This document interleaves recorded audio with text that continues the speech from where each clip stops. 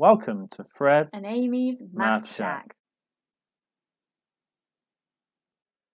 Hi, welcome to 3D Pythagoras and trigonometry, using both of those things in three-dimensional shapes. Whoa, what? I hear you say. Yes, but it's just if you've got a good understanding of the Pythagoras in 2D and then trigonometry in 2D, and it's just a slight extension. We just need to be really careful as we do these questions. And this is going to lead nicely into a topic on pyramids. Okay, so here we've got a pyramid, a square-based pyramid. I'm not going to go, be interested in finding the volume or the surface area today, but that's kind of where we're headed. So it's got some information at the start. It's got some lengths, which are all 4 centimeters. It's telling us it's a square-based pyramid. And it's telling us the perpendicular height of the pyramid, OV, is 3 centimeters. So we've got the center of the square is O. Then it's saying calculate the length BC. That is this length here. Okay, how are we going to do that? Right. This is a bit troublesome, isn't it? Or is it? Okay, we actually have a right angle triangle here. Now it's a bit harder to see because we are in 3 dimensions, but remember they said that is the height. This is the base. It's just that we're representing a 3D shape on a 2D page.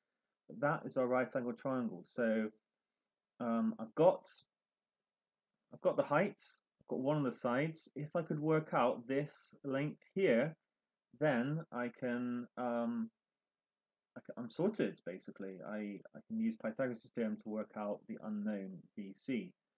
Okay, but how am I going to work out this side here? Well, that's where we need another right angle triangle, which I'm going to do in, let's do it in blue.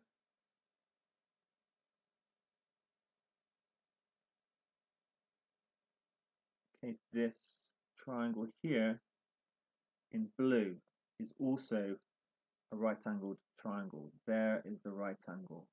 Now, the whole thing is 4, so this is 2, and this is 2. We can use Pythagoras' theorem once to find out this side OC. So OC is going to equal the square root of 2 squared plus 2 squared. That's going to be the square root of 8. And do you know what? I might leave that exact for now. 2 root 2. That one there. I'm going to write that on. 2 root 2. We're sorted because now I've got my red triangle. Okay, and if I'm just going to draw this out. It's going to, there is 3 centimeters. VC is what I'm interested in. That's coming down. And this is my 2 root 2. There's my right angle. I'm going to use Pythagoras' theorem again to work out VC. It's equal to the square root of 3 squared plus 2 root 2. Sorry, 2 root 2 squared. And I can work that out. Put in root 17. Finally, that's going to give me 4.123 or 4.1 centimeters. Okay, so yeah, that looks about right. Perpendicular height is 3. We're going across something that's it's not going to be 4, but it's going to be more than 2. And then we're applying Pythagoras' theorem to get 4.1 centimeters. Now, just one little sneaky thing that you might have noticed, but basically this thing here, I've squared it. Okay, when I square it, it's going to take me back to 2 squared plus 2 squared. So actually, I could have written this as 3 squared plus 2 squared plus 2 squared, because this thing here, as I just said, it is 2 root 2 squared. I hope that makes sense from this starting bit. So basically, you can always do that if you have sort of a 3D shape and then you're using Pythagoras theorem once, and then again you can basically do this one squared plus this one squared plus this one squared and square root it. That is known as Pythagoras theorem in 3D. I'm not going to go into any more detail now, but like have a play with it. See if you can do it by doing the first method where we wrote down what it was and then squared it, or going there straight away with this. Okay, final question is calculate the angle between VC and the plane ABC. So, right, we've got the same right angle triangle.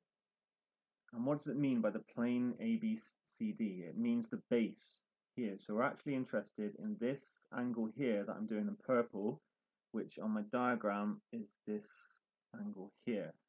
Now, it makes sense. I'm going to draw this triangle out again, actually. So 3, 2, root 2, and this is the angle I'm interested in. I'm going to call it x.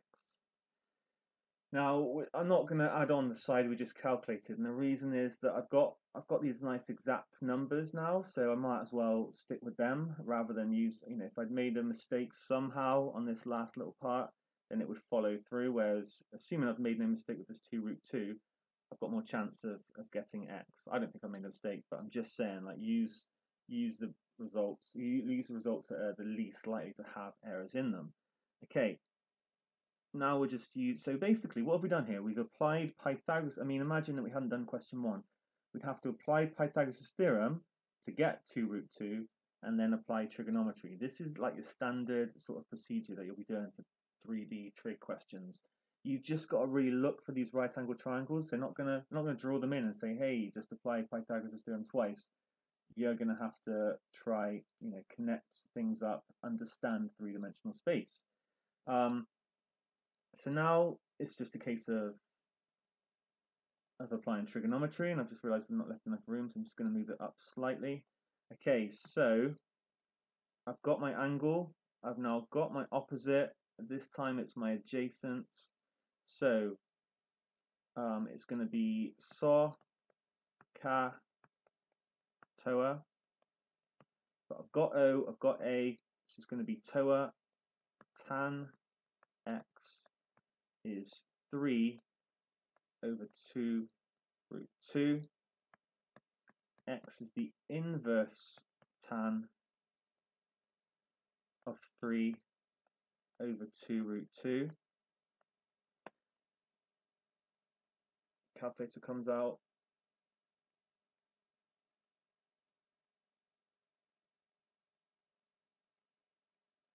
And I get 46.686,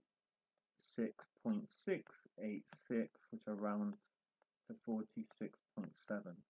So this topic, you're in for a bad time if you haven't got your head around Pythagoras or trigonometry. The hope is that you have understood those, and then you can look at 3-dimensional shapes and look for the triangles and apply these things multiple times. So what I would like you to do is have a go at this follow me task. I'm going to send it separately. So it is 12 questions, no, I think 15 questions it looks like. And you do one question and then you look for the answer, and that's your next question. And the idea of this is that you can self-check as you go, and also I can gradually make it more difficult. I can start out with some slightly simpler questions. For example, this is a start. Find the diagonal AC. That's just this one there. This is just basically a 3D shape, but I'm doing normal Pythagoras. I know this bottom bit, and I know this length here is 2, so I can just use Pythagoras. Whatever my answer is, I look for it, and that becomes my second question. Now, just one little point, space diagonal means this thing here. Okay, and it doesn't say whether to go from A to G or H to B. Why is that? Because it doesn't matter, they're the same length. Basically, it's just like the longest thing that you could fit in a box of that size. It goes from one corner to like the very opposite corner. So just be aware of that when you do that. So that's going to involve 3D Pythag. There's going to be some 3D triggers in these questions as well. Good luck, do your best with this, get your head around it because it's going to be coming up in future lessons. It's a topic in its own right as well, but hopefully you're happy with the examples, look back through it. If not, that is 3D Pythagoras and trigonometry. Thank you for watching.